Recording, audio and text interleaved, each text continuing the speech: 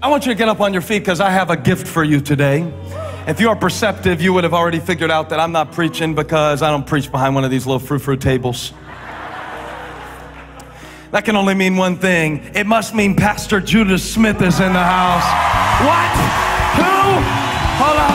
Hold up. Here's why they're excited. Pastor Judah Smith is the greatest communicator of my generation. He is a trendsetter. He's a good person. He is handsome. He is tall. He is dapper. He is a New York Times best-selling author. Go get the books. Go get Jesus Is, and then when you finish that, get Life Is. That's a bold title, man.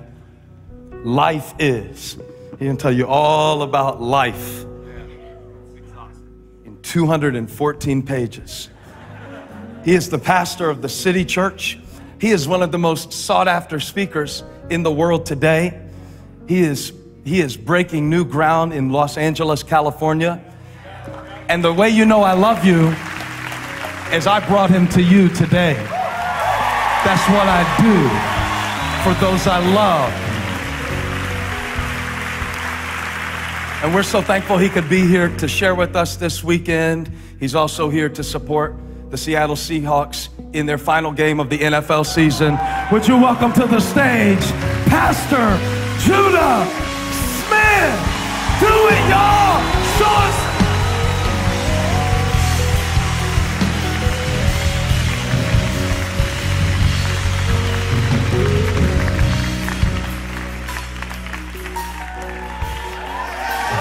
Thank you so much. You can be seated. Thank you so much, Elevation Church. It is honestly a ridiculous honor of mine to be here. We have gathered tonight, of course, under the commonality of Jesus. We certainly have not gathered tonight under the commonality of a football team. But what's awesome is that Jesus is transcendent beyond our professional football divide. Tomorrow, I suppose, we will discover what city the Lord prefers. You can take it a step further. I suppose this might be a bit of a quantum leap, but I think we could probably figure out who God favors more between me and my friend Stephen as well tomorrow. Pastor, I feel like we'll be able to find out where we stand in the cosmos, and it's going to be a big day. I'm pumped. We'll get to more football. We have to talk a little bit of football before I go any further, but I don't want to joke anymore. I mean, I will in a few minutes. But I love this church, and today I had the privilege of kind of ministering and serving the Seahawks, and so it's a thrill to be able to kind of come here with them. But even today, with some of the staff, we're talking about Pastor Stephen and talking about Elevation Church. And I grew up, I'm a 7th generation preacher as far back as we can tell. And I heard my dad pray for revival, and I heard grandparents pray for revival, and I've been in all-night prayer watch meetings, which are the worst meetings ever. Just to be really honest with you, they're my least favorite thing we do in all of Christendom. I prefer sleep. So, but I've been there, we prayed for revival. And what's funny about Christians is like we're famous for praying for revival, but we might be equally famous for missing revival when it's happening. And it is, you're in the midst of what is probably more than a revival. It's a reformation. I mean, it really is. And I hope you're leaning in, and I hope you're enjoying it. And I think it is to be enjoyed. I think God is ultimately to be enjoyed. And I hope that you're enjoying your community. And, there's a lot of places I've had the privilege of just talking about Jesus and that sort of thing. But there's only a handful of places where I can come and stand in front of a community and say that, your pastors mean so much to me personally. And I'll just go on record to say that Pastor Stephen and Holly are way better friends to Chelsea and I than we are to them. I get like 3 gifts annually, sometimes for no particular reason, just stuff, gear. I got a brand new backpack when I came into the hotel. This couple gives, they're generous.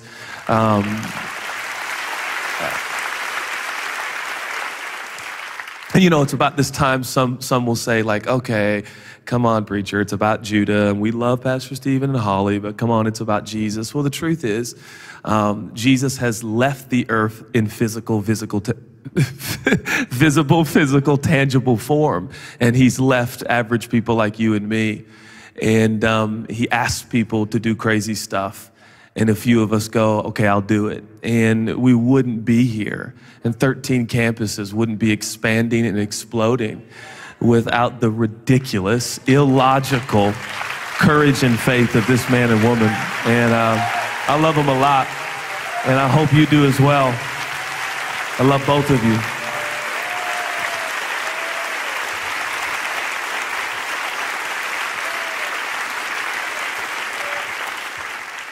And, sometimes you need somebody from the outside to tell you how good it is.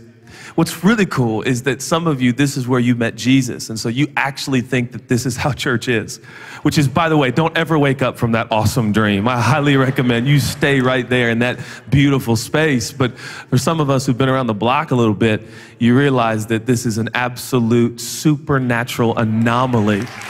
And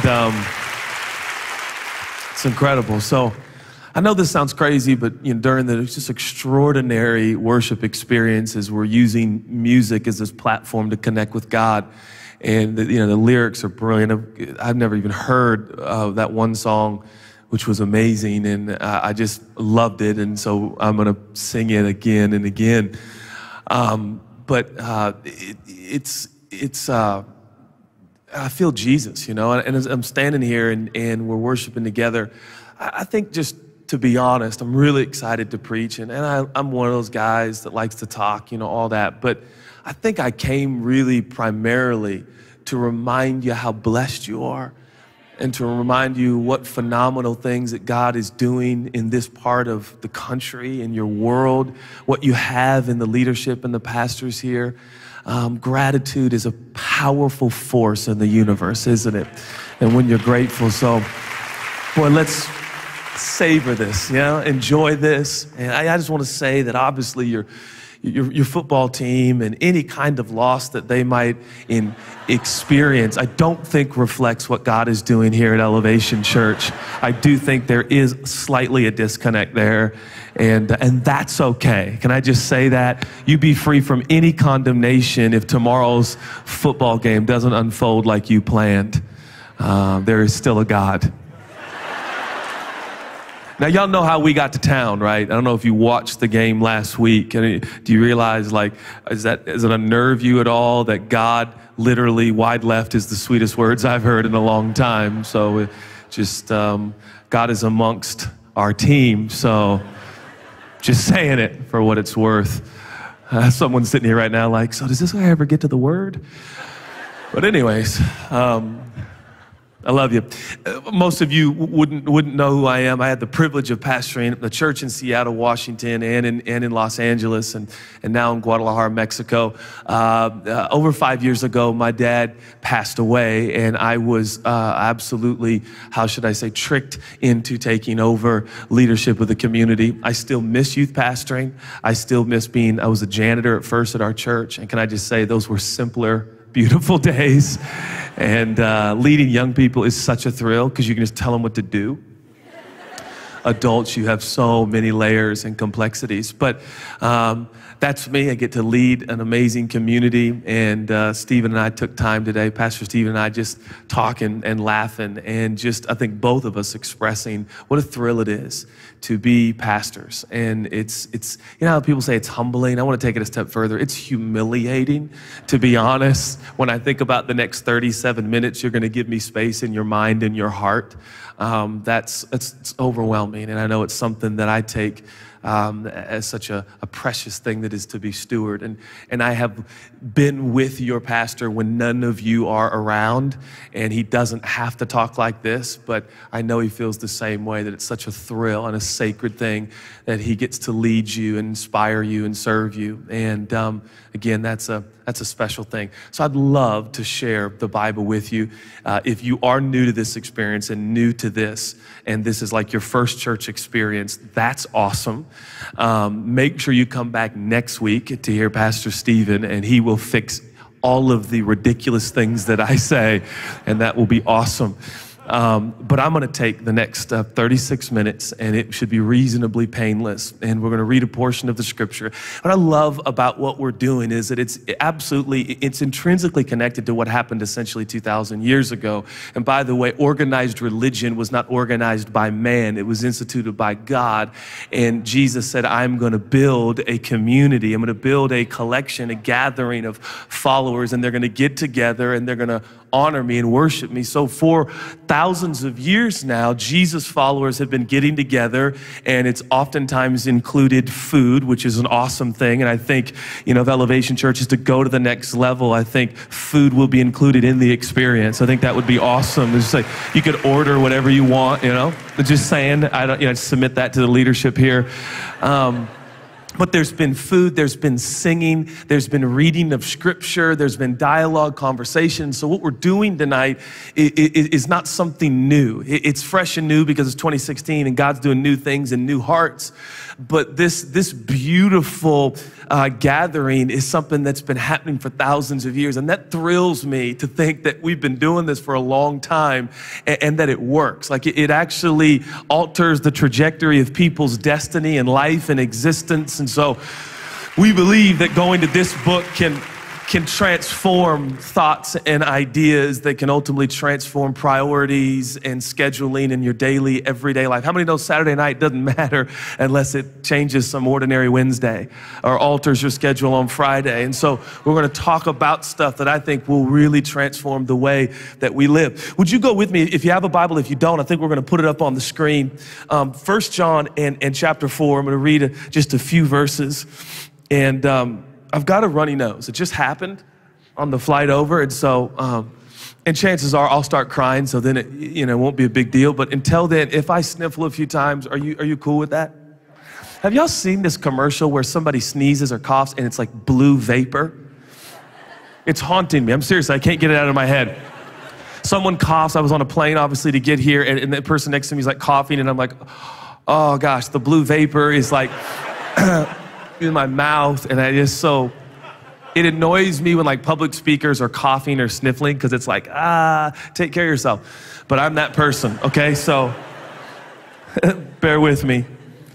By the way, I've been married for 16 years, have 3 children. Zion is now 11, L-Dog or Elliot is 9, and Gracie is 6. 2 boys and a little girl, and I miss them. I FaceTimed them today and told them, showed them where the Seahawks were practicing and promised them a victory tomorrow. 1 John, that's what dads do, 1 John chapter 4, and I'm just going to read a few verses from 7 to verse 12. And contextually, if I could give you just a little bit of heads up here before we approach this passage. The letter's called 1 John, and it's written by a guy by the name of John. And it's about probably 50 years after the death, burial, resurrection, and ascension of Jesus Christ. John is one of the 12 disciples. He's known as John the Beloved. Some term him as John the favorite disciple. He is the author of Matthew, Mark, Luke, and he's the author of John, the Gospel of John. By the time he writes 1 John, again, he's a much older man. Jesus has levitated into the clouds some 50 years before. He's now Grandpa John. He's living in what we believe was ancient Ephesus at the time. He's got gray hair. He is kind of reflecting on life, friendship with Jesus, and he hears these troubling rumors from a collection of Jesus communities in Asia Minor. And so he puts pen to paper under the inspiration of the Holy Spirit, and he wants to kind of address the systemic issue within this community. People are leaving some of the churches. They're essentially bored with Jesus. They want more than just the same old, Jesus died for my sins. like we need more. And so he writes from his context. Now, John's context is unique because he writes in a very relational way. John is, by some, termed the best friend of Jesus. So he is to believe to be at least one of the closest of the three very close to Jesus. We find this in the gospel narrative that Peter, James, and John seem to have this unique relationship with Jesus. There seems to be this affinity they have for one another. And so it is safe to say that John was one of the best friends Jesus ever had in his 3.5 or so year ministry. Now, 50 years later, Grandpa John writes from ancient Ephesus, but he is very much still the best friend of Jesus. And he's going to write from a relational context. Now, John will make the argument, we don't have time to go through the whole thing, but his argument will be very simple. He'll make this case that Christianity is not so much about forgiveness as it is about friendship. John would like to go on record as an old man, still the best friend of Jesus, who experienced this extraordinary connection, relationship, affinity, and close proximity to Jesus. He wants to go on record to say that Christianity is not merely forgiveness. Forgiveness ought to be sung about and celebrated and declared and received and believed, but that forgiveness is to fuel us into a friendship, a relationship with Jesus Christ that is real and authentic and transformative. So he seems to invite us, anyone who will listen, anyone who will receive and accept his words, invite us into that same relationship.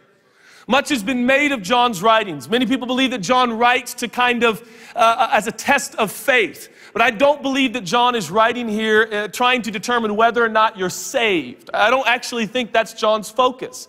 I think John's focus here is actually, do you have a friendship with the one who saved you? It's one thing to be saved, and I'm glad that you're saved. And if you hadn't experienced the saving power of Jesus, you can do that today, tonight. It's going to be awesome. But the real question becomes, okay, if somebody can save you or has saved you, if this somewhat supernatural superhero has swooped down and saved your soul, wouldn't you want to meet him? Wouldn't you want to know him? Wouldn't you want to thank him? Wouldn't you want to walk with him? So this is the pre-sermon. This doesn't count. This is just introduction, but that's where I've been at personally. And I sat in an airplane and I was flying to LA as I do every week, and I started to cry because I had realized in my own life, so much of my life spiritually, I had settled for salvation, settled for forgiveness, settled for a good sermon series that I preached, settled for good music with other Christians around, settled for knowledge, and I had not leaned into, anticipated, expected, believed, reached out for true friendship with Jesus. I know Pastor's been talking about crossing over, and man, when he said that and he texted that to me, something just resonated inside of me. Like, there's so many things spiritually I want to cross over. I don't want to spend the rest of my life on the side of just celebrating forgiveness and I'm saved. I want to cross over to truly know Jesus and live life with him and have him alter my social experience. So by the time we get to 1 John in chapter 4, John is well into his thoughts. He's well into his case.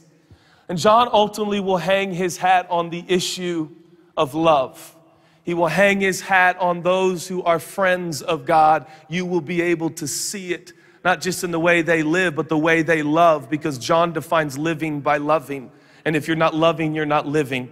But if you're loving, you're living. And God's standard of living is based on his standard of loving. And so John wants to make this case. And so I want to present it, put it before you for your consideration and prayer, and then we'll close in prayer. Before you know it, it'll be right on time. And then I'm going to go to a chapel for our team, for God's team. And I don't even know if you guys have chapels, just to be honest. I don't even think the Panthers have chapel. So, we'll just leave that in the hands of God. 1 John. Chapter 4, I almost asked Pastor Stephen to do chapel. Wouldn't that be a beautiful thing for the Seahawks? For him just to come and just sow a deposit and a word into our team? I didn't trust him. I thought he might curse him or something, so I can't be having that. 1 John 4:7, Grandpa John now, here he is. In the end of his life, he says, "Beloved, let us love one another, for love is from God. And whoever loves has been born of God and knows God. Anyone who does not love does not know God, because God is love.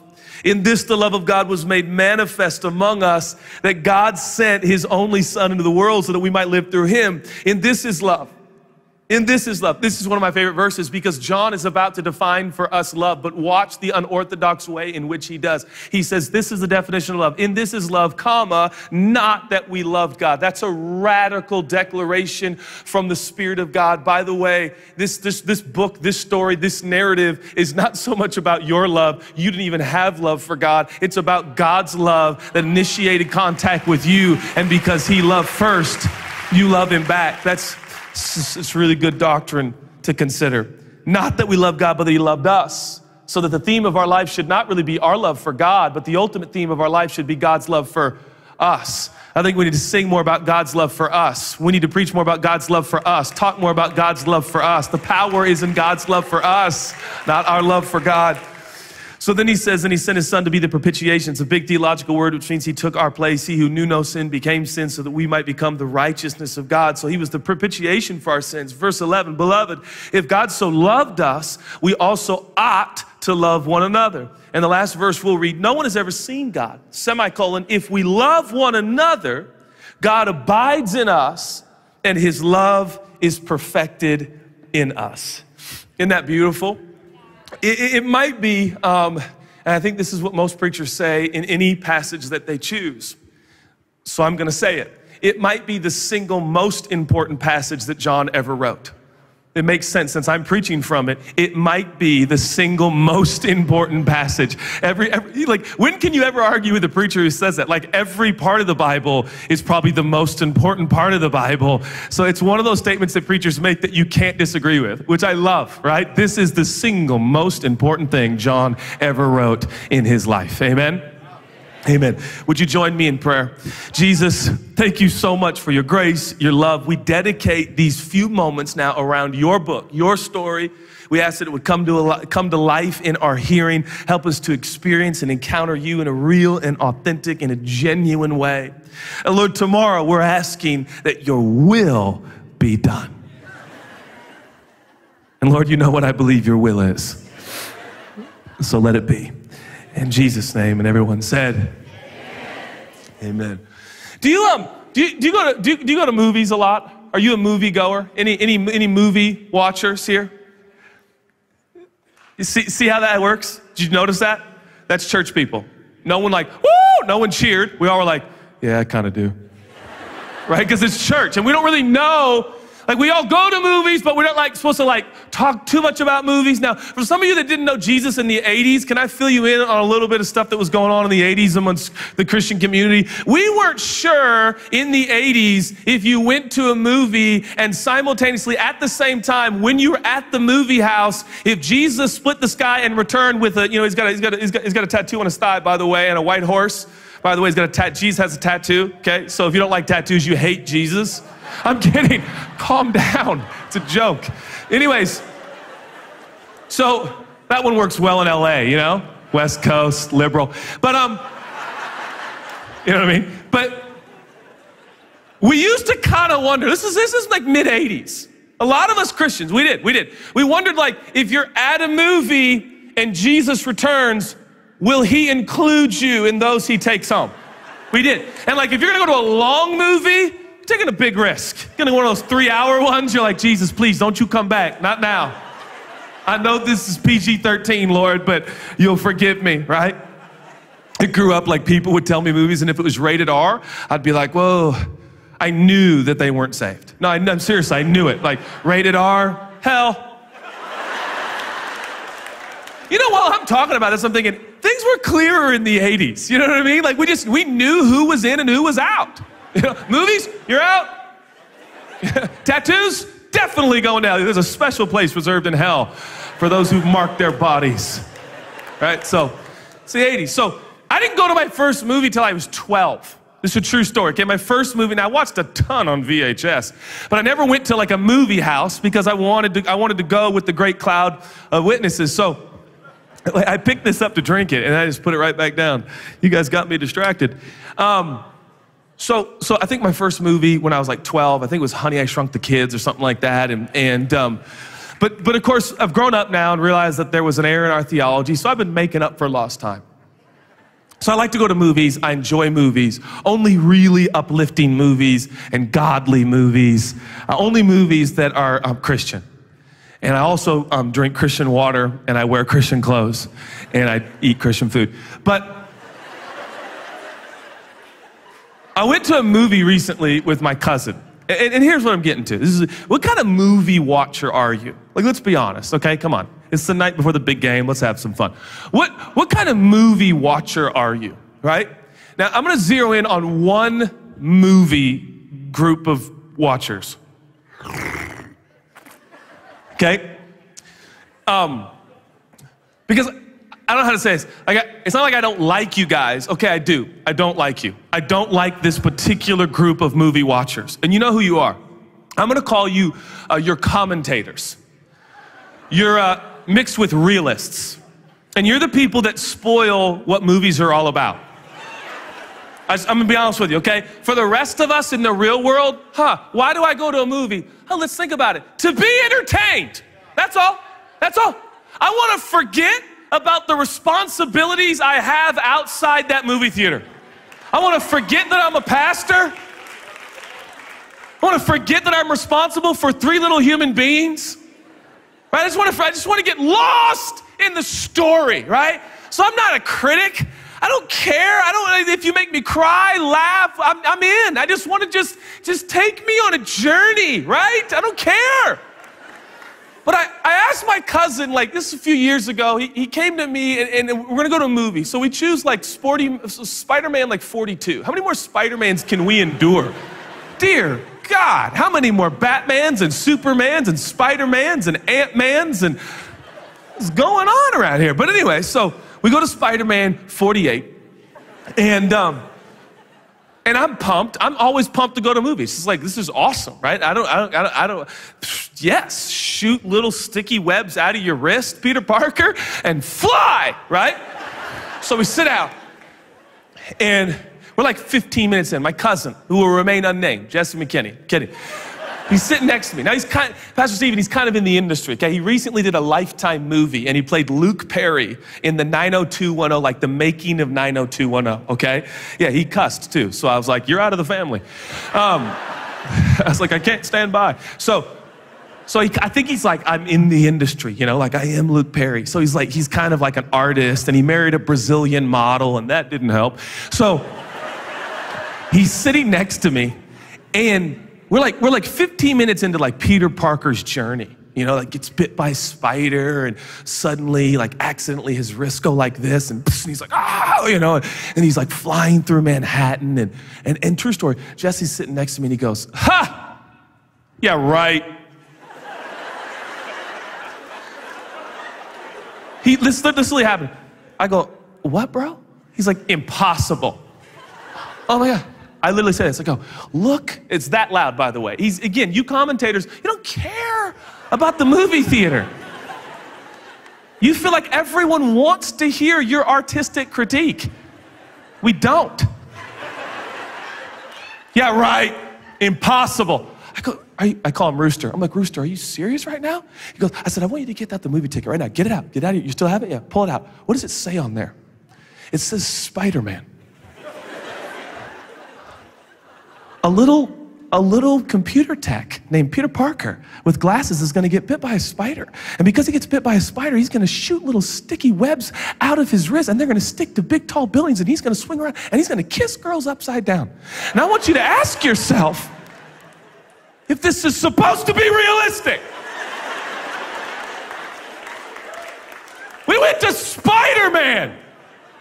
He's like, it's horrible CGI. I'm like, oh my word, I don't even know what that means. For a second, I want to believe that I'm Peter Parker. Right? Like, I counted 6 times he used the word impossible at Spider-Man. I will never go to another movie with Luke Perry. My cousin Jesse. Impossible. Now, you're thinking to yourself, What does this story have to do with the Bible? When does this preacher preach the word? I have no idea what that story has any connection to God's word. I'm kidding. It's a beautiful metaphor. Listen closely. Upon reading 1 John chapter 4, this literally happened to me, 1 John chapter 4 and verse 7. And this might not have hit you the same way, but this is how it hit me. When John says, beloved, let us love one another. The first word that came to mind is my cousin's favorite word in Spider-Man 42, impossible. What is this, a fictional idea? What is this, a fantasy? Now, that might not hit you the same way because it seems pretty harmless, doesn't it? Beloved, let us love one another. What's so Peter Parker about that? What's so unbelievable about that? What's so impossible about that? What's so fictional about that, Judah? Well, I'm glad you asked, because the truth is, when he says, let us love one another, now upon first glance, you think to yourself, love one another. I'm totally down for that. I love love. Like, we live in a culture, we're in love with love, are we not? Love is just, I love the feeling of love, the concept of love, the ideas of love, the expressions of love. Like, I love love. And so you're thinking to yourself, that doesn't sound impossible. It doesn't sound like a fictional superhero comic book. I can love people. In fact, I love my family and I love my friends. In fact, I'm sitting with them. They're in the row right now. I love them. They love me. We have an affinity for each other. We share some commonality. We enjoy the similar hobbies. Like, I let us love one another. What's so difficult and challenging and impossible about that? I love a lot of people, and generally I love love. Am I the only one that like watches commercials with like abandoned animals and gets moved emotionally and for a moment considers that I am actually a very good person because I feel empathy for these animals? Are you ever impressed by your own nobility? Do you ever watch commercials and cry and go, I'm so sensitive to people. I love that about me. You know what I mean? Like, most people aren't even moved by the plight of humanity, but me, no, I am moved. In the middle of a football game, a commercial touches my soul. I'm so sensitive. Thank you, God, for making me so compassionate. This is amazing, right? You watch some commercial about an entire continent or country that needs aid, and you're moved and you give money, and like, it's just, I was like, love one another. I'm really good at that. Until you investigate a little bit further and you realize that what John is saying is actually not that basic, culturally familiar and predominant thought about love. He's not saying love those who are like you. He's not saying love those who love you. He's not saying love those that you get along with. He's not saying, he's saying, I want you to love people, agape. It's rooted in that word agape, which of course is not brotherly love or romantic love. It's God love that's unconditional, needs no reciprocation. He's like, I want you to unconditionally put yourself out there, extend yourself, and serve people, and alter your schedule and your budget and your convenience to love people, care for them, check in on them, and take care of them, even if they don't like you that much. Let us love one another. You know, the moment you're like, I want to cross over, I want to take it to the next level, my relationship with God, you run into one of these impossible verses. Nobody does that. Nobody loves their enemies. Like, it makes for good preaching. It does. And it's really cool when you read it and you're like, oh, that's good, Jesus. Thanks for saying that. But no one does it. Like, no one does it. Like, you meet people and you're like, oh, yeah, good to see you again. Do you know that you don't follow me on Instagram? You know? Oh, no, I don't care. I don't care that you follow me. I just wanted to say you don't. You never comment on my photos. It's cool. It's not a big deal. Like, that's the day we live in. Like, you don't follow me, so I don't follow you. You never like my photos. I don't like your photos. Like, we got a long way to go here, church. John says, let us love one another. Wait, what? Yeah, I want you to go beyond the norm. I want you to inconvenience yourself, alter your schedule, alter your budgets, and I want you to serve and care and bless and give and love any way possible for those that, I don't know, annoy you, for those that bug you. Like, I'd much rather pray for a continent than like be nice to a cousin. Do you know what I mean? It just feels better just to send money on a missions trip to Africa than like call your annoying cousin and give them time. can I just join a missions trip? Rather than like talk to my neighbor who's taking a little bit of my lot line with his fence.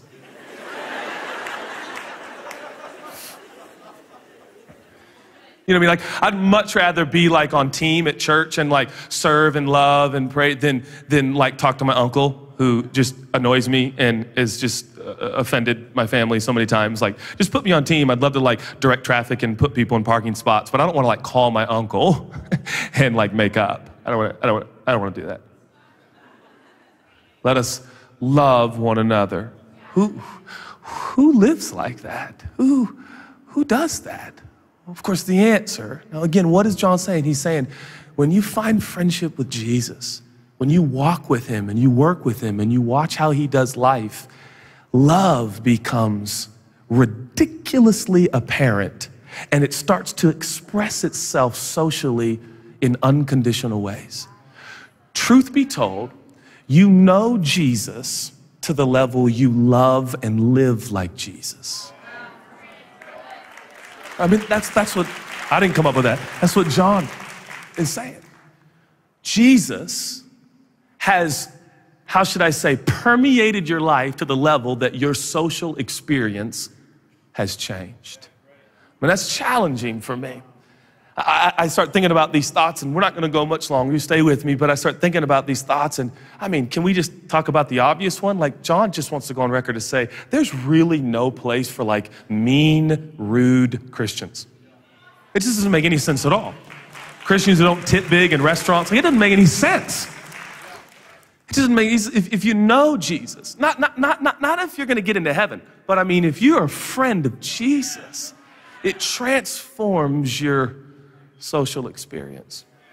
He says, beloved, I love that word beloved because that's proper doctrinal order. Beloved means what? You be loved by God.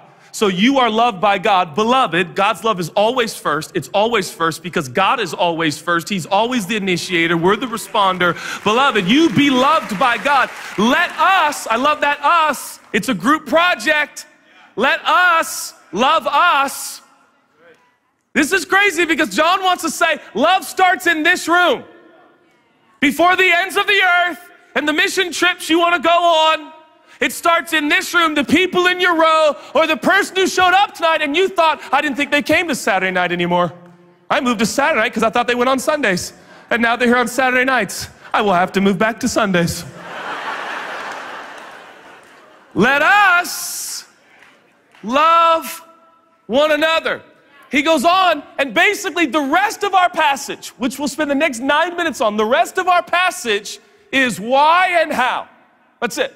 Why and how. And he says, let us love one another, for love is from God. Now, I love this part. Love is from God. The last thing Grandpa John, 50 years after the death, burial, resurrection, and ascension of Jesus, wants you to do is to walk out of this space or whatever campus you're watching from right now, walk out of that space and try to love like Jesus. It's the last thing he wants you to do. I'm gonna do better. I am. I'm serious. I am gonna just be nicer. I'm generally gonna look out for senior citizens. I'm gonna give bigger tips. I'm gonna do it. I'm gonna send an email to that uncle and just tell him it's all good in the hood. But like, I'm gonna try. No. Let us love one another, for love is from God, he says in verse 7. From God. So this love, not romantic, brotherly, it's not love based on affinity or a hobby, a commonality, or a football team. That's a deep love, but he's not talking about that love. He's talking about unconditional love. Love that needs no reciprocation, love that needs no acknowledgement. He says this kind of love comes from where? From God, not from you, not from me, not from within, from God. So it comes from God. Going on in verse 7, if we can put it up on the screen because I can't remember it. Love. You know that's why pastors put the scriptures up there, because they don't have them memorized. Pastor Stephen does, but most of us average guys don't. Love is from God, and whoever loves has been born of God and knows God. I love that word born.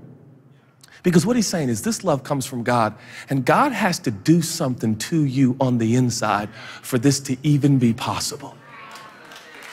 He has to initiate something on the inside. We'll talk more about that. He goes and knows God, and then check out verse 8. Verse 8, he says, anyone who does not love does not know God, because God is love. Now again, he's not saying here, if you don't love with this unconditional agape love, you're out and you're not in and you're not going to heaven and you're not saved. He's not talking about that. He's not talking about, it's not a test of faith. This is a test of friendship. He says, anyone, can you put it back up there because I forgot it, thanks. Anyone who does not love, he just wants to say, you don't know God like you think you do. Grandpa John's, he's cool. He's not mad at you. He's just saying you run around talking about, oh, I know Jesus. I've been saved 48 years, and I know, praise the Lord, everybody, hallelujah, praise the Lord, amen. He's saying that's great. You got all the Christian statements, which is cool. It's cool. Like you got all the cliches, and I do my best, and God does the rest, praise the Lord, hallelujah. And you got all of that. But he's saying the test of your orthodoxy, the test of your faith is not knowledge. It's not church attendance, which I highly recommend as a local church pastor. He's not talking about how much you give in the offering. He says the ultimate test of whether or not you want to cross over, you want to go to the next level in friendship and relationship. He said the true test is, again, you know God to the level that you love like God. That is one of the most discouraging things I'll say tonight, at least for me personally, because all of a sudden it's like, whoo. It brings into focus. Because for me, can I just say as preachers, man, we are famous. If I preach a good sermon, I am convinced that I am close to God. I am. I go home, and this is so embarrassing to admit, but after preaching a good sermon, I'll go home and think to myself, if I had any doubts whether or not I was close to Jesus, today is proof. I killed it. This is the stuff that, again, Pastor Stephen's way beyond this. But for the rest of us, like we go home and our wife asks us how'd it go, and you're like, I killed it. Jesus has to be so proud of me. But John says, no, you know God to the level that you love. Not your sermons, not your volunteer, not your missions trip. And your budget that you give to do you love like him? He goes on in verse 9 and he says, what does he say? That's it. In this, the love of God was made manifest among us. Okay, this is where I'm going to land the plane. We'll just stop right here. Okay, you put your tray tables up and your seat back in the upright lock position. Okay, I fly too much, clearly. Okay, but we're gonna hit the runway here. He says, in this, the love of God was made manifest among us, that God sent his only son in the world that we might live through him. Okay, I'm reading this the other day and I'm thinking, ooh, I like this song. We used to sing about this song growing up in church. The love of God was made manifest to defeat the enemy, and he loves us. And I'm like, oh, it was manifest for us, for Elevation Church, right here, 2016, Charlotte, North Carolina, come on, for us. But then I realized what John's talking about, the us here ultimately would include you, but not initially. It had nothing to do with you. You know what John is saying? John is saying Jesus laid down his life for his crew. Now, I want to go on record to say that if I was Jesus, in terms of my social experience, it would be far more convenient for me to be, how should I say, a recluse or a maverick. Think about it. If I was Jesus, don't get into the complexities and the layers and the drama that happens when you make friends with broken, fragmented friends. Like, don't do that. Don't get uncles and aunts and all that stuff. Don't have family reunions. Don't get friends that either like or dislike or never follow you on social media. Like, don't get people who could hurt you and traumatize you. Like, just build you a tree fort outside of Jerusalem. Come in, float in, do what you need to do, and then go back out there. And everybody from a distance will be like, that's where Jesus is. But he doesn't have friends, because furthermore, how can you as God choose favorites? So you really shouldn't, really get into the thick of real life. But that's not at all how Jesus did it. And I would argue that he could have still pulled off the redemptive work had he lived in a tree fort and not socialized with anyone. But instead, what does he do? He gets 12 knuckleheads, all of whom we believe are under the age of 21 except Peter, and Peter acted like he was 16. And they hurt him, they betrayed him, They manipulated him, sent their mom to ask for favors of him. He experienced all of it. He's trying to explain his redemptive death. And one of their moms shows up to say, well, that's sweet, Jesus, hold that thought. Can my boy sit on your right and left when this whole thing happens in heaven? It's like, Jesus, why did you befriend these people? You don't need to do this. But notice what John says. John says, Jesus laid down his life for people who hurt him, manipulated him, spoke ill of him, brutalized him, betrayed him, and furthermore stole his money. Yeah, he did. His love was manifested among us. And all of a sudden it's like, okay, I see what you're asking us to do. You know what John is doing, right? John is saying, I walked with Jesus. I had meals with Jesus. I hung out years with Jesus, and I saw him do what he did, and then I was there at the cross. John was one of the few disciples, maybe the only one at the foot of the cross, when he died and suffocated in his own blood. And by the way, he used one of his 7 statements on the cross to make sure that his mom was taken care of. Jesus was in the thick of the social experience of the earth. And now John, in reflection and this relationship that he continues to share with Jesus at the end of his life, he says, do you know what matters ultimately to Jesus is that we would serve those close to us who hurt us and manipulate us and cheat us and steal from us, that we would live like Jesus lived towards us.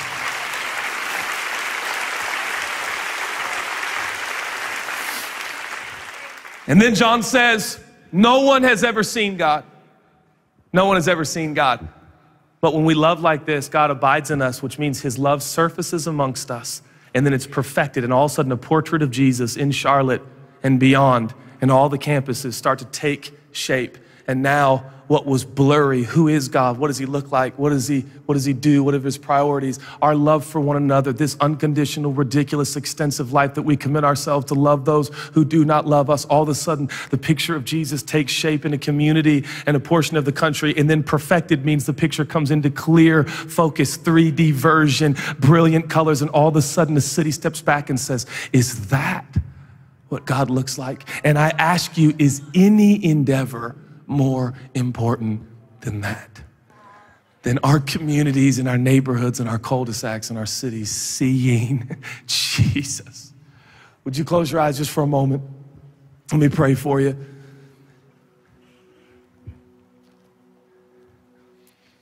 Just before I hand this back to Pastor, if you're here and as I'm talking about this extraordinary Jesus, I promise you he's changed my life, man.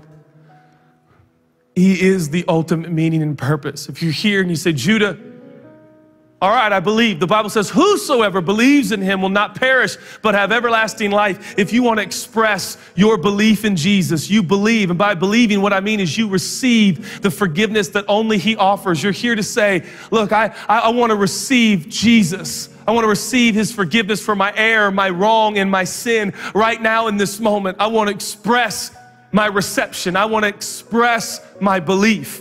I'm going to ask you to do something on the count of 3. I'm going to ask you to lift up your hand and put it right back down. And the reason I ask you to lift your hand is I honestly believe when you respond outwardly to what's happening inwardly, it seems to solidify it in your soul. You know who you are. God is in this place. It's not an accident that you're here. If you want to follow this Jesus, if you want to know this Jesus, if you want to be the recipient of this unconditional love, on the count of 3, you shoot up your hand. 1, God loves you so much. 2, I truly believe you'll never be the same. 3, if that's you, all over the room, would you lift up your hand and say, man, I'd like to make this decision to receive the forgiveness that only Jesus offers. That's amazing. God, I thank you for every single hand that was raised in this room. And right now, God, with that hand raised, I thank you that what we're declaring is that we believe and we receive you and we accept you. And I thank you that all of our error and all of our wrong and all of our sin is covered in one moment of faith. Your grace is enough and your grace is sufficient. And Father, I pray for Elevation Church. Lord, as it continues to grow and influence and impact, Lord, may this be a beacon of hope to the ends of the earth. And Father, may they see our love. May they see our commitment one to another to live this extraordinary, extensive life that looks like you, Jesus. Father, may our city see Jesus as they see us. We love you, Lord. It's our privilege and our honor to live this life for your glory and for your praise. In Jesus' name, amen.